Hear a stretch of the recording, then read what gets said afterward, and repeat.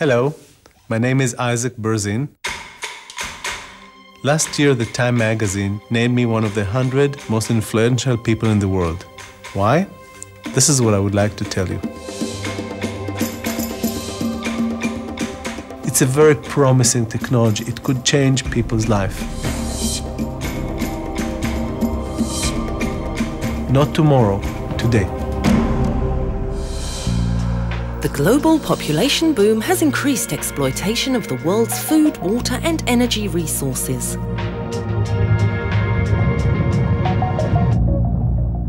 Almost every day, a new coal-fired power plant is built in China or India. CO2 emissions are increasing and public concern about global warming is growing rapidly. Power generation facilities will soon have to either pay a fine or find alternative solutions for CO2 mitigation. There is an alternative solution for CO2 mitigation, a natural one with a track record dating billions of years. And here it is, algae, a green solution. Algae are extremely cute. They wiggle their mustache and swim around and belly dance for you. So when you look through the microscope, you see how wonderful they really are. Algae are one of the fastest growing microorganisms on Earth. They double their mass in a matter of hours and can be grown all year round. Algae farming does not require agricultural land or clean water. Desert land and brackish or ocean water can be used. This means that algae production does not compete with food crops for these resources. If you have the resources which most countries have, you can grow your own fuel. Algae farms are installed adjacent to power plants. The selected algae strains are not genetically modified, and only species that do not accumulate heavy metals or other harmful substances are being selected.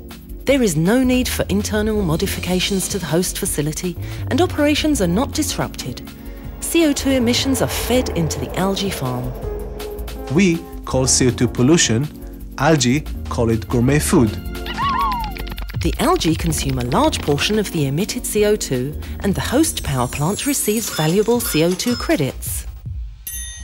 Carbon dioxide emissions are transformed from being a huge waste problem into a profit center. The algae reproduce at an incredible rate during the day, and every night a large portion of the crop is harvested. The algae are dried in a unique process that utilizes the excess heat from the power plant. The dried algae are suitable for a wide variety of fuel and feed applications. While the oil portion of the algae is a feedstock for biodiesel, green diesel and jet fuel production, the protein meal is an excellent feed source. So what have we got?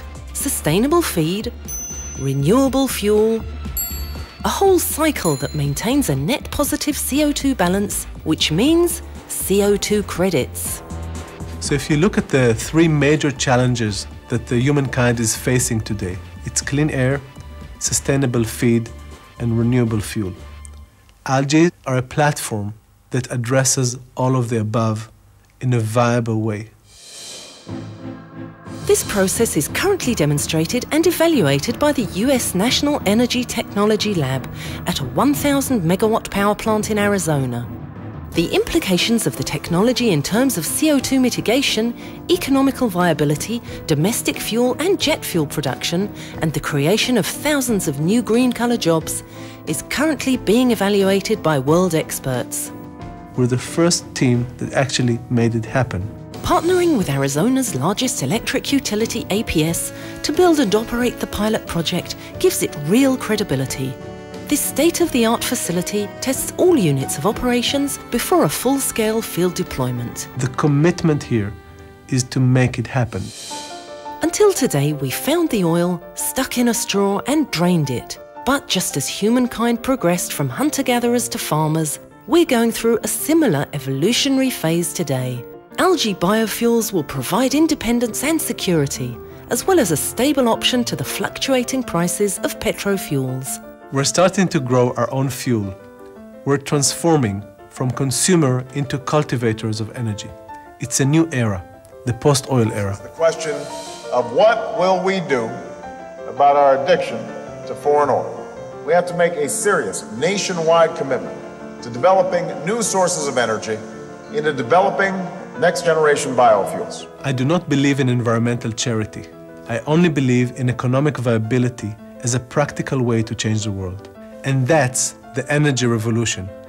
If you have the land, the sun, and the CO2, you could grow your own energy. And that's our freedom, and it's literally green.